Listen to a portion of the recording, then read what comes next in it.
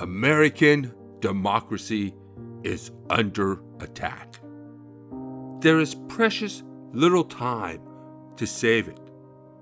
Many still are not focused on the greatest risk: state houses. Corrupt politicians in state houses across the country are experimenting with ways to undermine democracy in a cynical quest for power. David Pepper, author of Laboratories of Autocracy, joins us to talk about this ongoing threat and about his book. David Pepper is a lawyer, writer, political activist, former elected official, and adjunct professor, and he served as the chairman of the Ohio Democratic Party between 2015 and 2021. He has engaged in numerous fights and extensive litigation over voter suppression and election laws in the Buckeye State.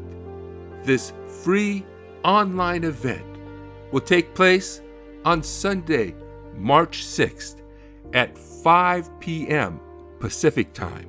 To register, go to tinyurl.com/democracy-autocracy. That's tinyurl.com/democracy-autocracy. And I'll see you there. At long last, the glorious invasion of Ukraine begins. Soon, the motherland will take the wayward province into her firm embrace again. Field Marshal Putin offers cheers and many celebrations for American comrades who showed loyalty to Mother Russia. We have much gratitude and thanks for Fox News, most especially Comrade Tucker Carlson. For his loyalty, will receive highest Russian honor, the Order of Lenin. We thank Steve Bannon, admirer and student of Comrade Lenin, who led the Republicans to support of Comrade Putin's plans for Greater Russia. We thank GOP Comrade Senator Joshua Hawley, who blocked enemies of Russia that the warmonger Biden wished to appoint to his regime. Russia waits 40 years for American Republicans to throw away disgrace of Ronald Reagan. Republicans say they stand for America. Comrade Putin knows better.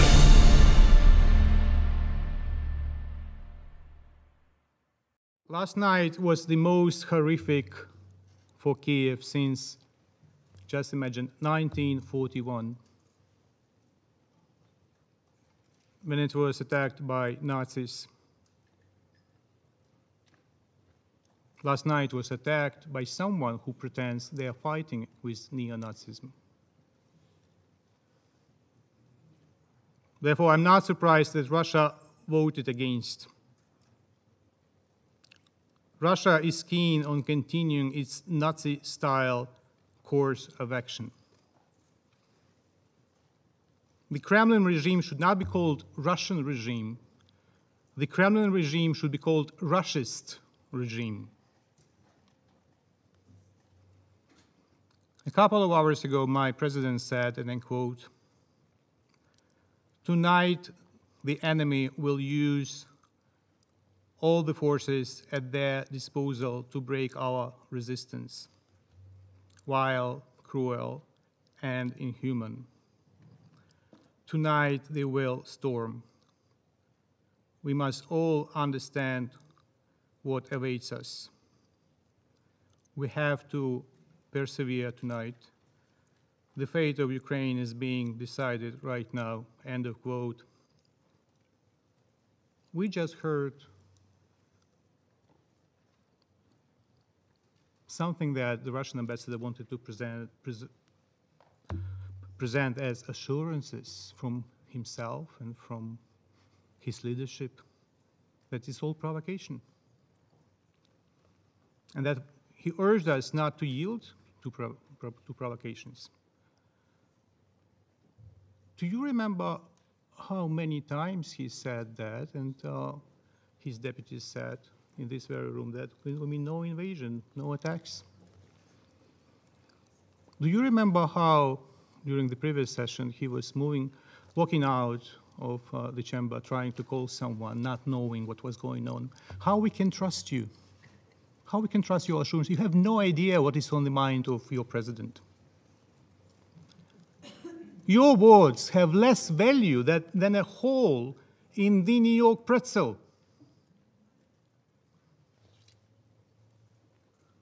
The Russian Federation that occupied by treachery the seat of the Security Council member in 1991 violates daily not only the Charter but also the provisional rules of procedure of this Council. Because if Russia did not violate the provisional rules, then Mr. Nebenzia had to follow Rule 20. Let me quote.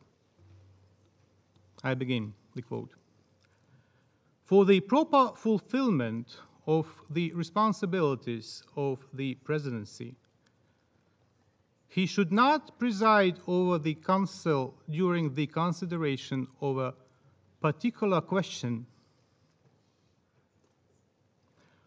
with which the member he represents, that's the Russian Federation, is directly connected. He, the rule reads, shall indicate his decision to the Council not to preside.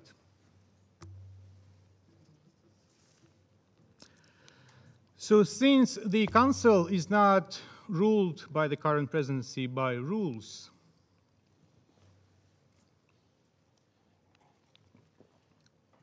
I will be probably also unruly.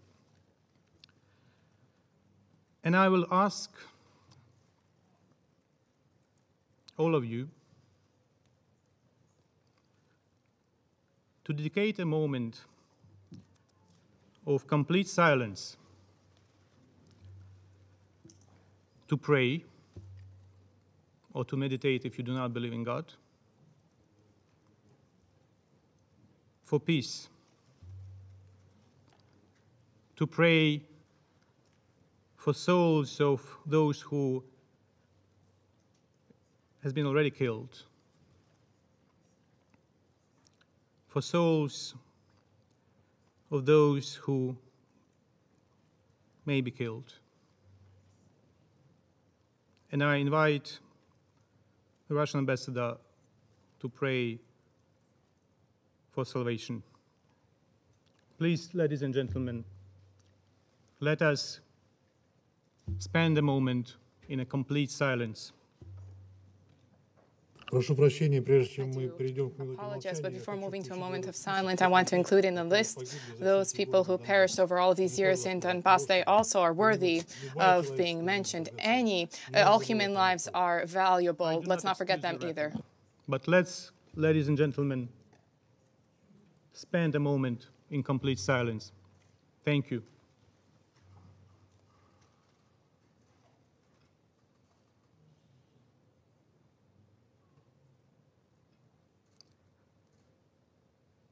I thank you very much, ladies and gentlemen.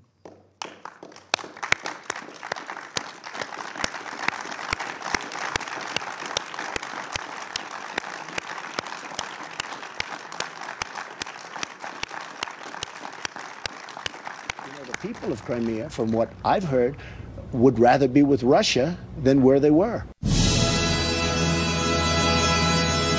Do you like Vladimir Putin's comments about you? Sure. When people call you brilliant, it's always good, especially when the person heads up Russia. Yeah. Well, I mean, also it's a person that kills journalists, political opponents, and invades countries. And invades countries. Obviously, it would be a concern, would it not? He's running his country, and at least he's a leader, you know, unlike what we have in this country. Yeah, but again, he kills journalists that don't agree with him. Well, I think our country does plenty of killing also, Joe. So. Putin's a killer. A lot of killers. We got a lot of killers. Why, you think our country's so innocent? No, think of it. You know, it's Russia, after all. Somebody said, are you at all offended that he said nice things about you? I said, no. In all fairness to Putin, you're saying he killed people. I haven't seen that. I don't know that he has. Have you been able to prove that? Do you know the names of the reporters that he's killed? I had a call with President Putin and congratulated him on the victory, his electoral victory. I want to thank him because we're trying to cut down on payroll. We'll save a lot of money. I like him because he called me a genius. You know, the people of Crimea, from what I've heard, would rather be with Russia than where they were.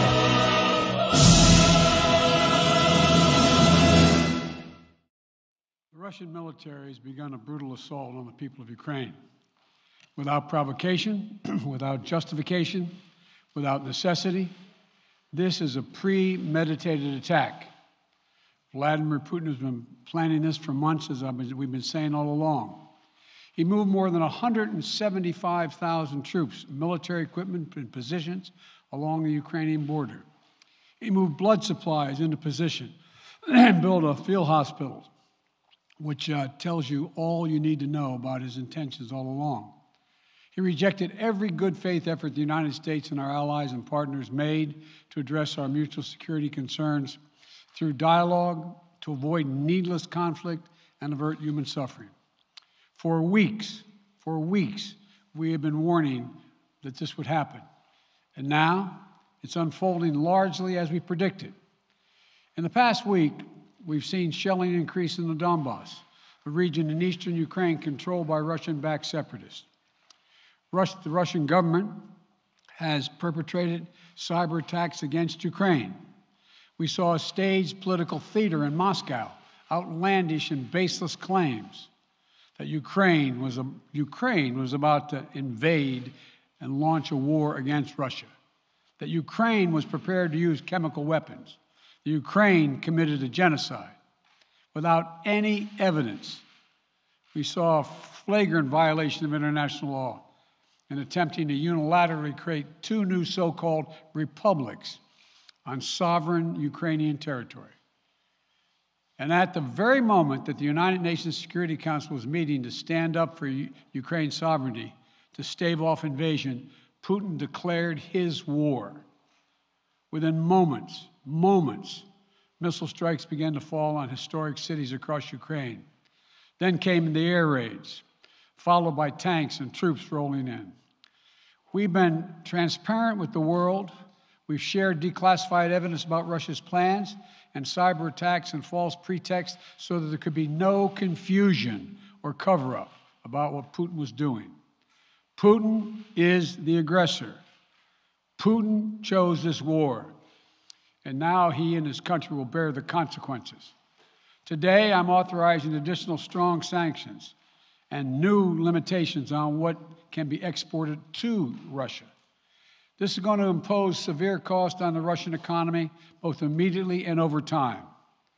We have purposely designed these sanctions to maximize the long-term impact on Russia and to minimize the impact on the United States and our allies.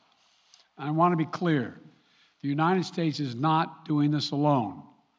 For months, we've been building a coalition of partners representing well more than half the global economy. 27 members of the European Union, including France, Germany, Italy, as well as the United Kingdom, Canada, Japan, Australia, New Zealand, and many others, to amplify the joint impact of our response. I just spoke with the G7 leaders this morning, and we're in full and total agreement. We will limit Russia's ability to do business in dollars, euros, pounds, and yen to be part of the global economy. We'll limit their ability to do that. We're going to stunt the ability to finance and grow the Russian military. We're going to impose major, and we're going to impair their ability to compete in high-tech 21st century economy. We've already seen the impact of our actions on Russia's currency and the ruble, which early today hit its weakest level ever in history. The Russia stock market plunged today. The Russian government borrowing rate spiked by over 15%.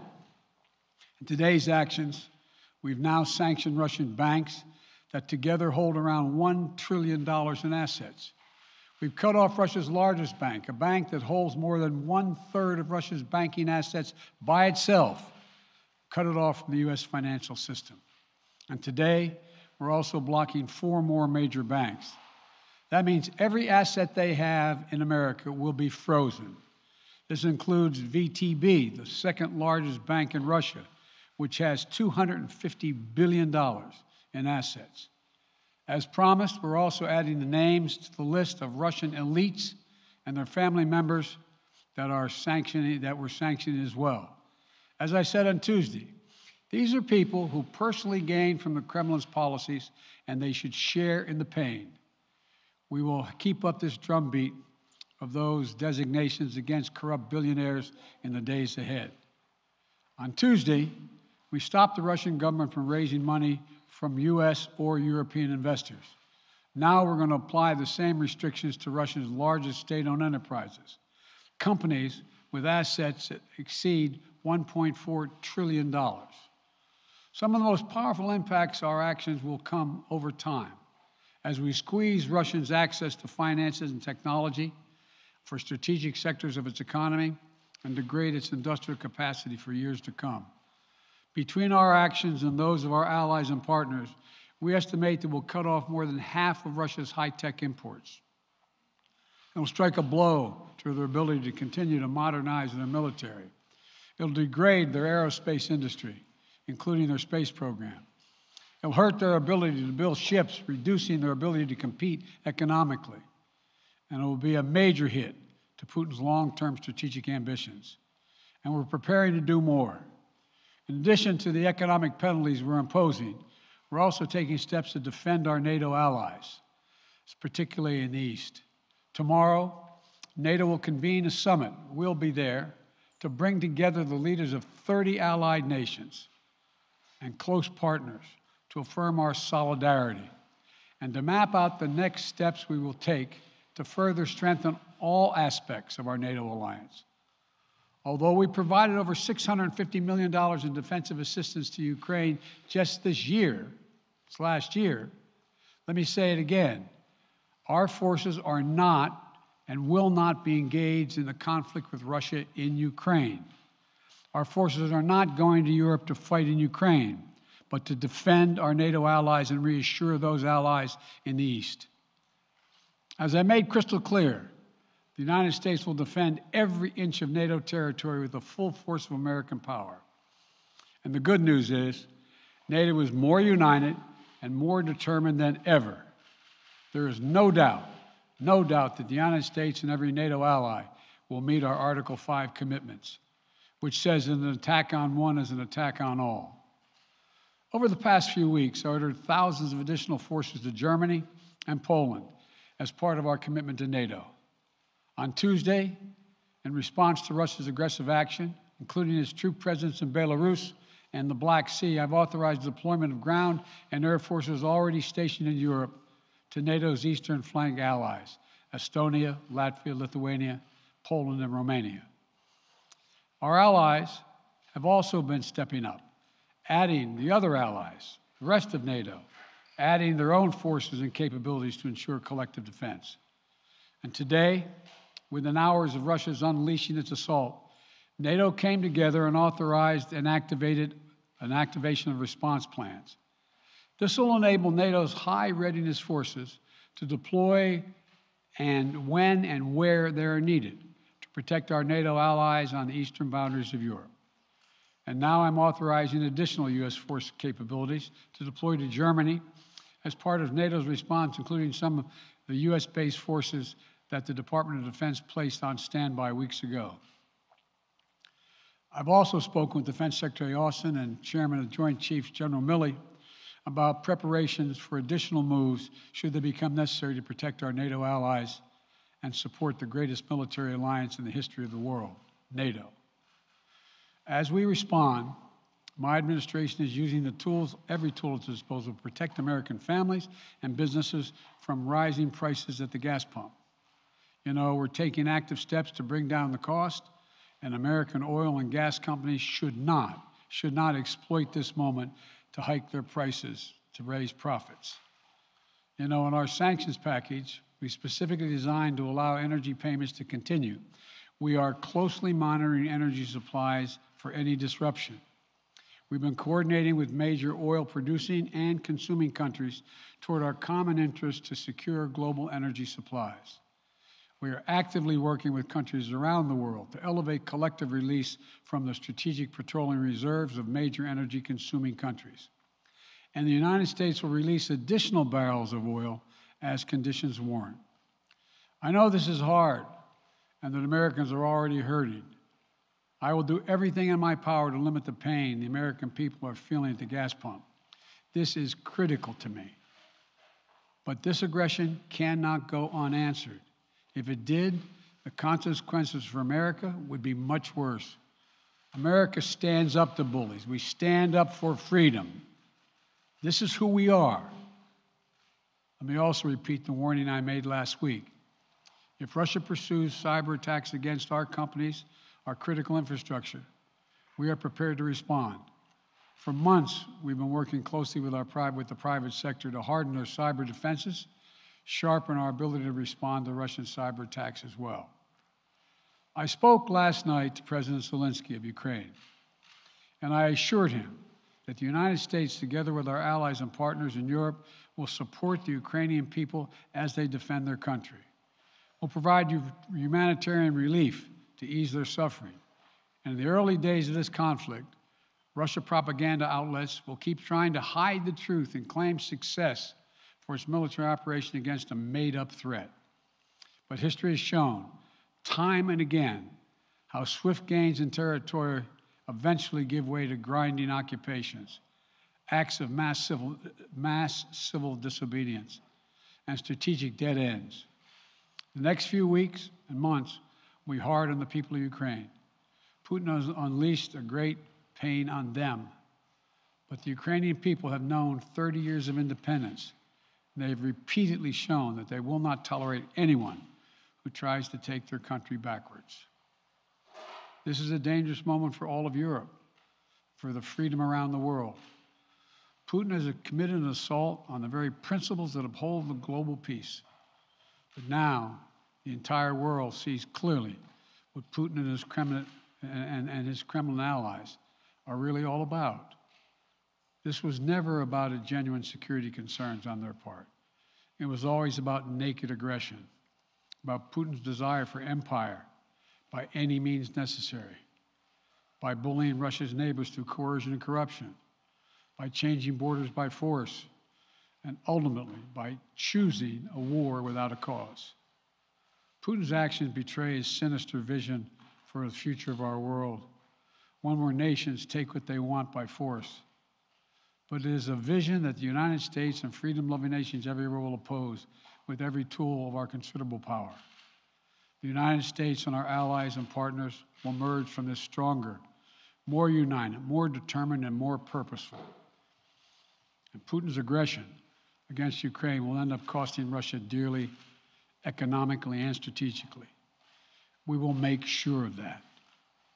Putin will be a pariah on the international stage. Any nation that countenances Russia's naked aggression against Ukraine will be stained by association. When the history of this era is written, Putin's choice to make a totally unjustifiable war on Ukraine will have left Russia weaker and the rest of the world stronger. Liberty, democracy, human dignity, these are the forces far more powerful than fear and oppression. They cannot be extinguished by tyrants like Putin and his armies. They cannot be erased by from people's hearts and hopes by any amount of violence and intimidation. They endure. In the contest between democracy and autocracy, between sovereignty and subjugation, make no mistake, freedom will prevail. God bless the people of a free and democratic Ukraine, and may God protect our troops.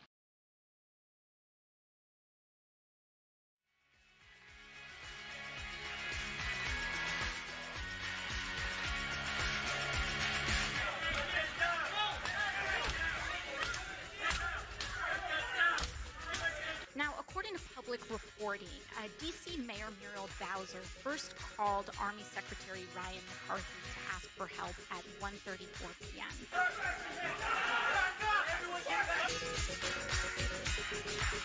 It looks now like the Capitol police. Yeah, Pete, let me break away from you a second because things are happening very quickly.